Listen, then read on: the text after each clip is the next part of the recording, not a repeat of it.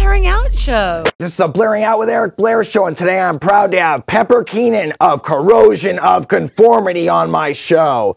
How you doing today, Pepper? Good. How are you, sir? Good. Tell me about the situation with Down. Why did you decide, when you were a part of COC, to do this project Down with Phil Anselmo? Basically, it was just we all grew up together as kids. Uh-huh. You know, we were young, and, you know, Phil was off in Pantera doing his thing, and I was off doing COC, and Kirk was doing Crowbar, and Jimmy was in a band called I Hate God, and we were all just kind of from the same area in New Orleans, but we were all in different worlds, really. And Down started off kind of as a test. Me and Phil were really into underground tape trading and stuff, and we decided to make a demo tape, a 3-song demo. And Phil had the name and all, so he was call it Down.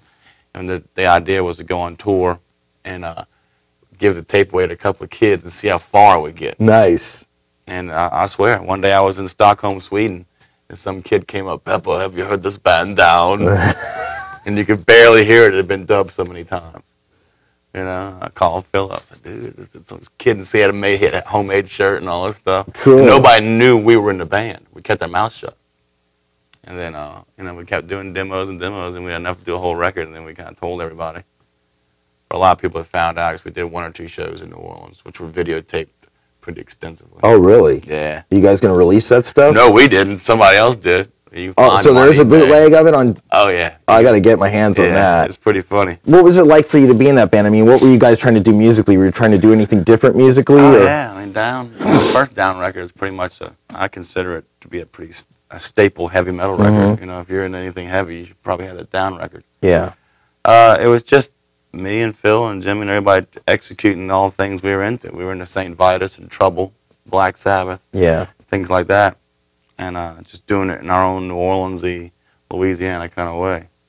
And it really took on a life of its own. And it became pretty powerful stuff. We knew it was. You know, I remember the first time we were doing the first demo for Bury Me in Smoke, we just sat there and laughed. It's like, man, this is heavy as shit. Yeah. Phil's got a good voice, you know. And there were some songs that we were doing that were forcing Phil to sing, you know, because I know just personally I've seen Phil sing, and it, you know, he's probably one of the best guys out there. Wow. You know, when he wants to. But whatever he wants to do, you know, it's his thing. So are you saying that that's why you guys disbanded? Or no, why we just kind of, I mean, Down's a very tumultuous band. You got to understand, you got 5 guys in there that grew up together. I mean, we spit on each other since we were kids, so it's kind of the scrap backyard playground kind of mentality, you know. So it's pretty, and we all turned into a bunch of heavy hitters, so nobody's gonna say no. Yeah. You know. So it's pretty extreme little situation. So how was there democracy in writing songs in that band, or? Yeah, pretty much. I mean, that was the easy part.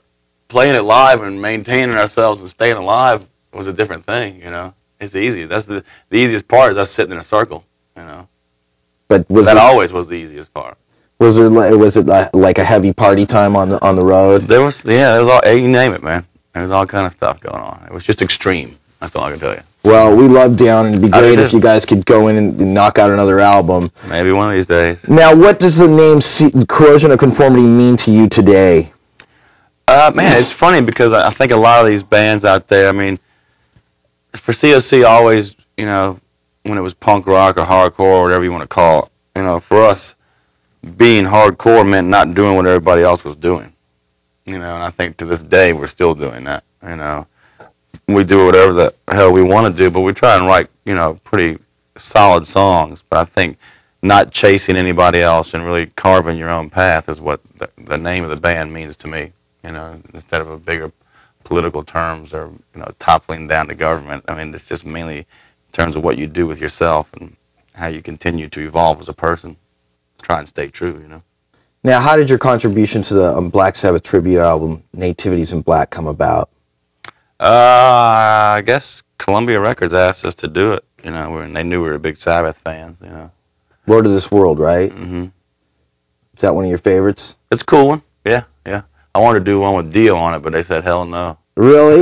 What's your favorite Dio song? Children of the Sea or something like that. Yeah? Lost Children of the Sea, yeah. I like Neon Nights. Neon, I mean, there's tons of them. I was listening to Mob Rules the other day. It just blows my mind. Man. Yeah. We met Dio at the Motorhead show at the Wiltern Theater. Uh-huh.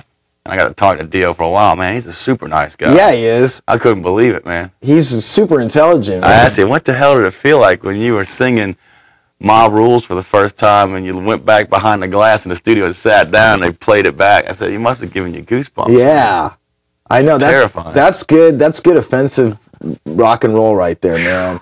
Now, what were some of the highlights of your tours with Metallica? Man, it was just big, you know. It was very, and the first show we did was in Birmingham, England. And you can imagine, you know, we had like 2 cabinets each, you know, a little drum kit, and you're opening from Metallica at the NEC Center.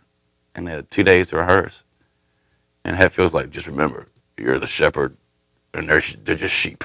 I was like, all right. He's like, go out there. I was like, oh, it was like in the round, you know. But it was fun, man. Learned a lot, had a lot of fun, met a lot of cool people. And it was definitely a treat. I mean, they could have taken a lot of different bands out. They stuck with us for almost a year, a little over a year. Wow. Man. So it was cool. Yeah, that must have been intense for you to be playing in front of, like, I mean, I'm sure you've played a lot of festivals, though. You've played with thousands. But not every night. You know? So what was the fan reaction you had on that tour? It was cool. I guess the main reason we stayed is because we never heard Metallica chant at one time.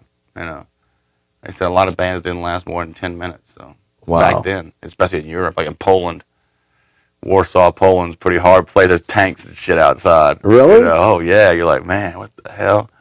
We'd never played Warsaw in our lives. Like nobody knows who the hell we are. We're gonna get. It's like being thrown to the lions, you know. But they like. But you learn quick. Yeah, you learn how to get it on, you know, or else you're gone. Yeah. Tell me about your experience auditioning for Metallica, because you were auditioned to be their bass player. Yeah.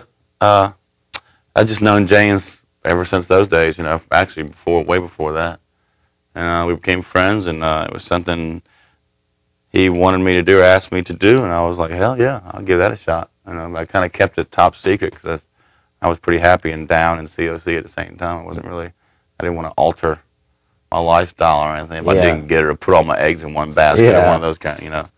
And it was cool, man. It was definitely a trip once you see the inner workings of how something like that operates. I was like, you know, once I got there, I was like, huh, you know, I don't really know if I want to do this, you know. But at the time, it was an honor. Learn the songs, and it was cool. I mean, I could sing. I think my major asset would have been as backing vocals too, you know, because I could nail a lot of that stuff. Yeah, definitely. And but then Trujillo came into the picture, and that was the end of that. You know, he couldn't sing the stuff that well. I guess he's got it figured out now, but he was a monster of a bass player. Yeah. And it seemed to fit more the energy of what I think Hetfield wanted to try and find. Because at first they weren't looking for somebody who played with their fingers. But then Trujillo came in there and just ate it alive. Yeah. And I think it kind of lightened him up and, you know, put some more light back into him, which I hope it did. You know, I think everything worked out for the best for everybody. Now, what is the message behind the title, In the Arms of God? I don't know. It seemed to take on a message as things went on, you know. First started, it was just something that was reoccurring constantly, and thoughts I was having, lyrics and crap like that. But,